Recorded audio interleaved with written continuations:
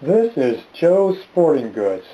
I created this because as I collected the Lego city block buildings over the years, I realized that as they had enough buildings put together that you could start forming a complete block, there was no way to access the inside of the block.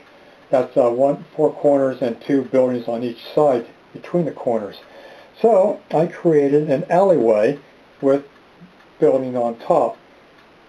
As you can see, it's got a nice alleyway in here and 2 access doors or stairways going to the upper floors. And of course a sailor at the bus stop. This building has nearly 4,000 blocks, 3,950 some. It's fairly detailed. It also includes 2 dumpsters for the back.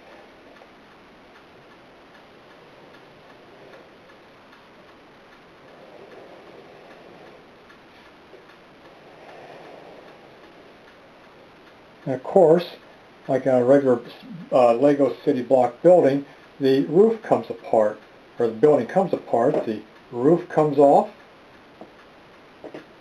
The 4th floor apartment comes off. The 3rd floor apartment comes off.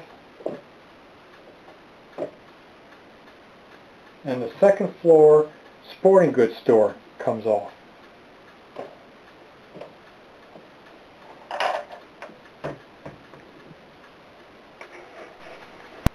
The 1st floor, again, has the 2 stairways with access to the upper floors, as well as the sailor sitting at the bus stop, and of course the alleyway with numerous trash cans, and the lamp post.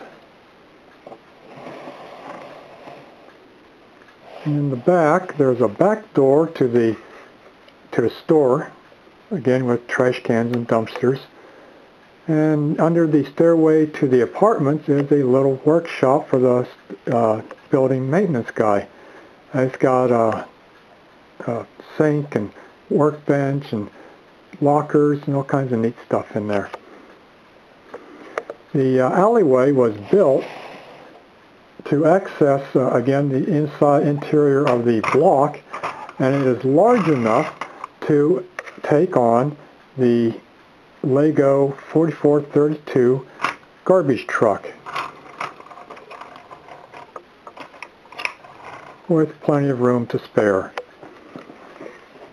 Again, the side of the beside the alleys are 2 stairways to access the upper floors, and the hallways in the bottom are fully tiled.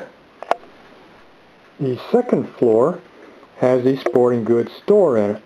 Again, this is Joe's Sporting Goods, and the windows all have various the sign for Joe's Sporting Goods, as well as graphics for archery and shooting, cycling, and surfing. And of course the interior of the store is fully set up. It has a good stock with gun racks and a rack of surfboards, bicycles, parts, and archery, and even a few dart boards here or there. And of course the stairway to the upper floors is all fully tiled. And of course you can also see that there's the scuba diving equipment. And on the back, you have the fire escape, which includes the ladder that is extended to allow the person to actually go down and get off of the fire escape. The 3rd floor apartment again has a stairway on one side giving access to the floor above. It's fully tiled. There is a sitting room / kitchen, which has a refrigerator and counters and little cook stove, cabinets, Of course, a cat. There are 9 figures included with this. And there's also a small bathroom and a bedroom with bed and flowers and a dresser. And on the back of this is a little balcony which attaches to the fire escape. And you see it's got a nice little cooker and table. The 4th floor apartment is kind of a little efficiency thing. Its upper passageway has no tile. It's got a nice little sitting room, a bedroom, and a bathroom. And the fellow in here has a pet turtle.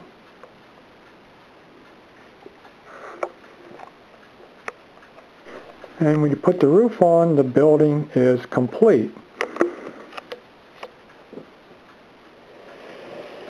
The 4th floor doesn't really attach to the fire escape. However, there is a trap door so the occupant can get up to the roof, and then the ladder attaches to a hook right here so it can go down to the fire escape. All in all, it's a very fun project, and with all the buildings that LEGO has produced, I now have 12 city block buildings, which makes a complete block. Again, 4 corners and 2 buildings on each side between the corners.